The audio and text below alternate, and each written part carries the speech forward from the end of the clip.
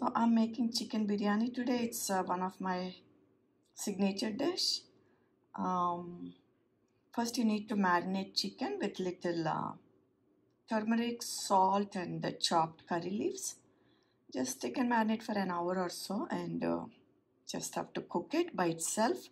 Maybe you can add one tablespoon of oil, and once it's all cooked, keep it aside. Then I'll show you the next steps. Okay, take a bowl and add half cup of water, and you need to soak all the spices in there. Those are cardamom,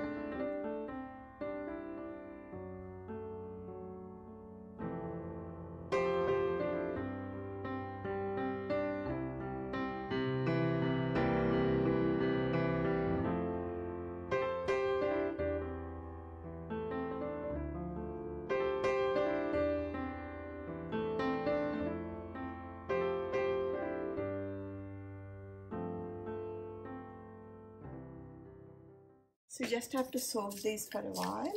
After you drain this, you can use this water. You can add this water with the rice to cook, because this has nice flavors to it. Even the chicken, when we cook, we can use that water. Shouldn't throw the water from the cooked chicken, and the water from here I'll add to my rice.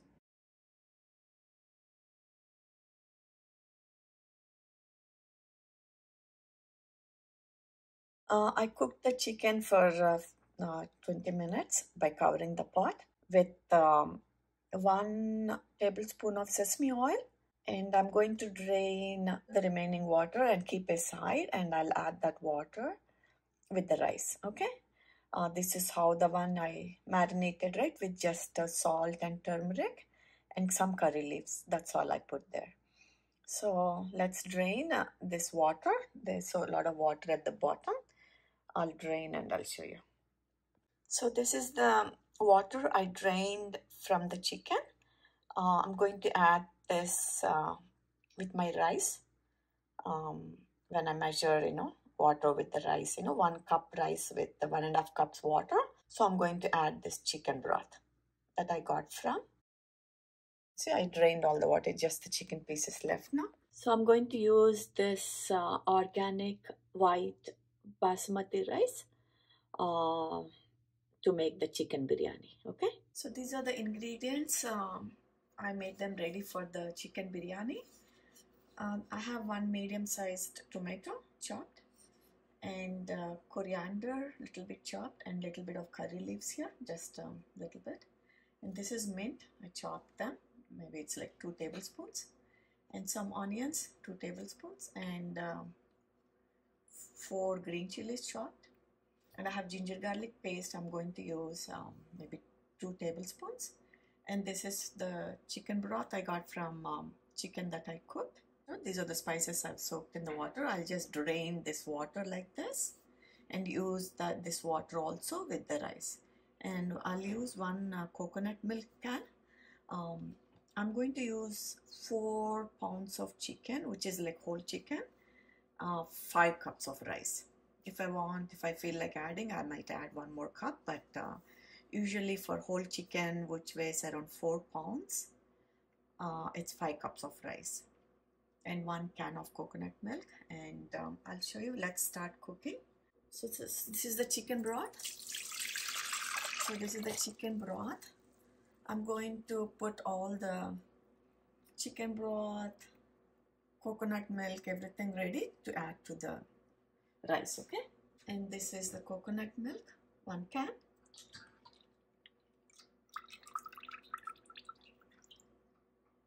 And I'm going to drain these soaked spices in here. Look at that.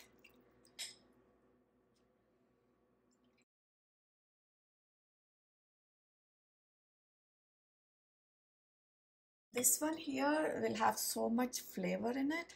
So that's what gives a lot of nice flavor to the rice, and the tomato also, especially when I add to it. It has nice, delicious and unique taste to it. This is my favorite recipe. You know, every recipe has stories, right? You know, sometimes you have the stories on your favorite recipes, right? And this recipe, I got it from my friend, and she was my roommate also. It was many years ago during college days. Her mom used to make this biryani and bring in the train traveling for 8 hours. She used to bring in a foil tray. It used to taste so delicious, so I had to, you know, get the recipe from her mom. And since then, this became like my signature biryani recipe. Every time I made, um, they love it, you know. So they always say, my family always says, this is the best biryani they ever ate, you know. It could be, you know, everybody likes a different taste, but according to our taste, this was really good. Um, Maybe not everybody might like it, but I thought I would share since it's my signature biryani recipe. And I would like to share my friend's name. Her name was Rosemary. Beautiful name, right? Rose and Mary together. She was a very good friend of mine. I still talk to her, and I always thank her for giving me this recipe. And I'll show you how to do it. Let's start cooking. I'm going to cook in this big pot today. Look at that. I wish I had a bigger rice cooker. I only have 10 cup max, but since I'm already using 5 cups, which is cooked rice, 10 cups, but then I'm adding a lot of chicken, so that's not enough. So I decided to cook in this big pot. Hope this is good enough and it comes out good. Once the pot is hot enough, let's add a little bit of oil. I'm using little sunflower oil and 2 teaspoons of ghee.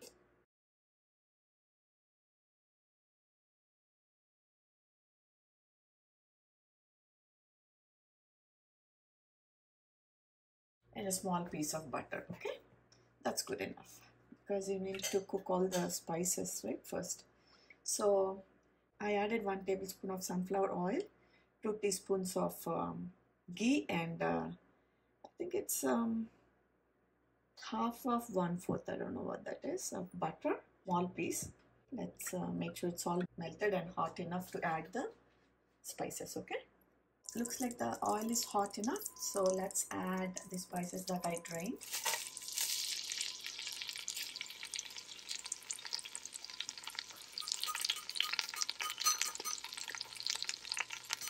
Make sure I get everything.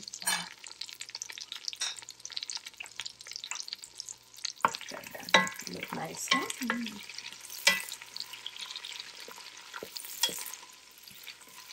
They give nice aroma and flavors to the biryani. I'm just breaking the flour, that one. It's not big enough.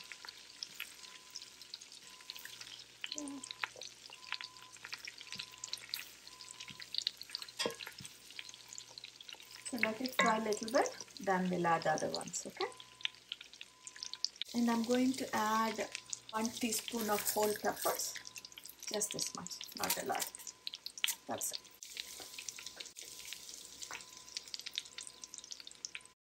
Looks like it's all fried good. Maybe a few more minutes. Once you know those cardamom starts popping, then it means it's all ready. Smells good already. Look at that.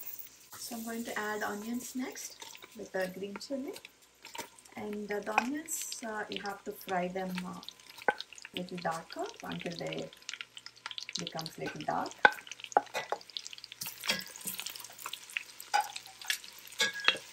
It might take 5 minutes. Once the onions turn little dark, then I'll add all the other stuff. And I heard from someone, if you add a little bit of salt, they fry faster. Let's see, I just put a little bit, okay? Maybe it's much quicker for the onions to fry. So they're already caramelized, like I don't know if that's the right word. See, they're already dark. So let's, it took only less than 3 minutes.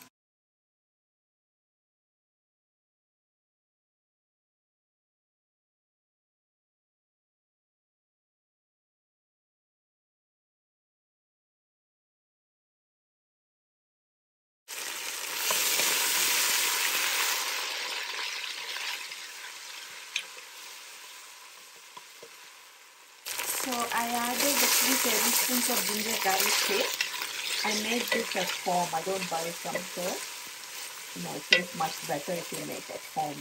So no preservatives and all in there, right? So I just add little salt and freeze it, and every time I need to use it, I'll take out and defrost. I'll save in like small containers. That way it's easy to use one by one. So. And we have to fry this until it stops touching the base. So it has to, otherwise you have to get rid of the pungent ginger garlic flavors. So that's why we need to fry them at least for 3 to 5 minutes, not too long. And the onions didn't take much time, I put little more than medium flame, so it took only 3 minutes to get them dark. You can get that smell, once it's all fried good, you can tell by the smell. And the ginger garlic is very good for you also, right, for the health. I'll show you once it's done. So it looks like it's all done. This is stainless steel pot. You need to use stainless steel spatula to separate, but this makes a lot of noise. I just didn't want to do that when making a video, but looks like it's all done. See? Once it starts sticking to the pot, then it shows it's done. It's all good. You can taste it, also a little bit and see if the pungent taste is not there anymore. Then it means it's done. So now let's add some tomatoes. Make sure the tomatoes are soft, if you have to cook them well. Maybe I added a little more, but this was a large one tomato I used. One medium tomato should be good enough, but I said it's okay, let's add a little more today. It should be fine. As per recipe, one medium tomato should be fine. I'm just using one large tomato today. Once it's all soft, I'll show the next steps. And I'm covering the pot because the tomatoes will cook much faster. Shouldn't take more than 2-3 minutes. So let's check. It should be ready by now. Looks good. So it looks like it's all done. See, make sure the tomatoes are all soft, like they will form like it'll be like a paste. Looks good. So let's add the mint and coriander.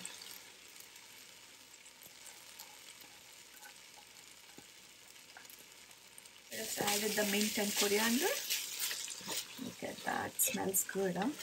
I'm going to add a little bit of chili powder, just maybe half teaspoon. You don't need a lot. I'll add 1 tablespoon of coriander powder and a pinch of garam masala. Yes, that's good enough. It smells so good.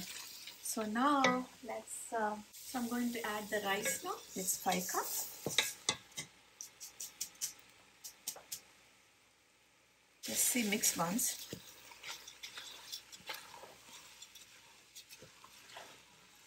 Just mix a little bit.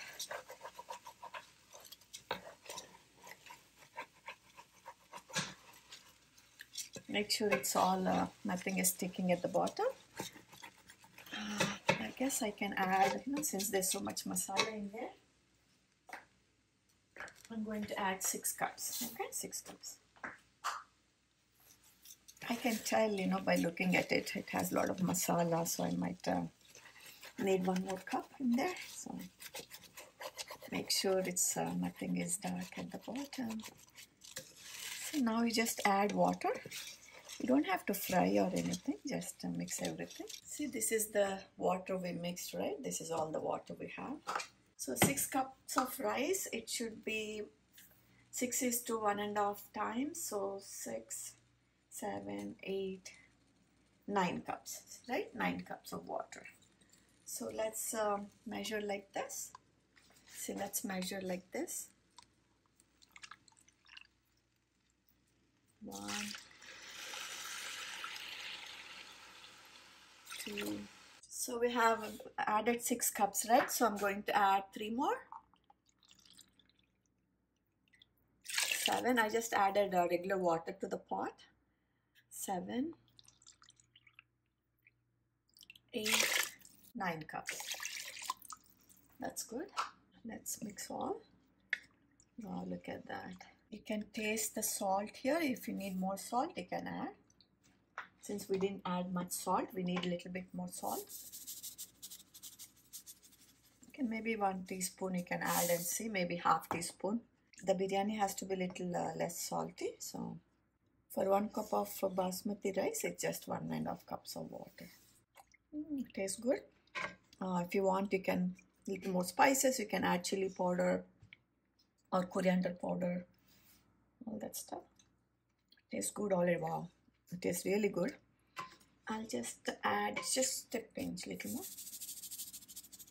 That's good enough. Since I like coriander, maybe I'll add a little more. 1 more half tablespoon. That's good enough. So total I added 1.5 tablespoons of coriander powder. It's good for you, coriander, right?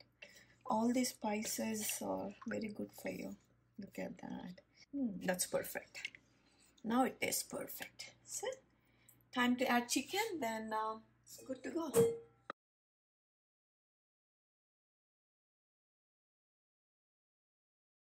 We just have to add the chicken and just spread it. Again, you don't have to push inside, just leave it on the top. It's already cooked a little bit, right? Look at that. Can't wait to have the biryani. Just have to cover the pot and cook on a low flame for around 20 to 30 minutes. Okay, that's it. And I'll show you once it's done. See, I just took out the cap and just need to mix in between. Looks like it's almost done. Look at that. Whoa, look at that. Right? Wow. Look at that. It came perfect. Let's mix a little bit from the bottom. It's kind of a little stuck at the bottom because it's stainless steel. It's always gets stuck a little bit on the bottom. I think this came out so good. Put the stove on the lowest. Just make sure you mix everything. Look at that. Now you can mix all the chicken. And the rice I used is a organic basmati rice. It's not that long. It's nice if you have a much longer grain for the biryani. Let me try a little bit. Wow, it's perfect. So I'm going to add some lime juice.